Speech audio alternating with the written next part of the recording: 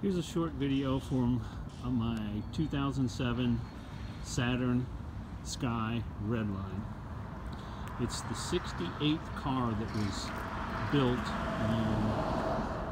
as far in Wilmington, Delaware. It has been driven 8,950 miles roughly. It has been garage kept. The only problem was a bumper was replaced when it was 2 months old. Someone had gouged into the front of the bumper, and rather than try to repair that, I just replaced the bumper.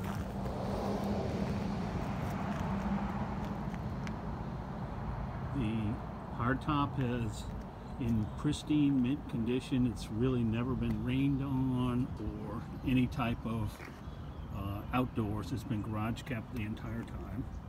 The side, this is where the battery goes. If you have to replace the battery, you have to take that fender off.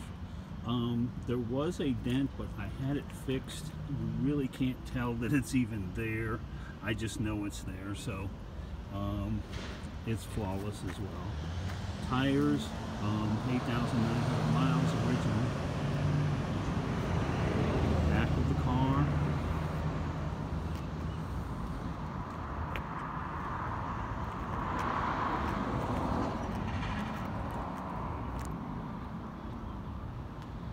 Now the interior. It still smells like it's brand new. Doors, no issues with the doors. Getting into the car.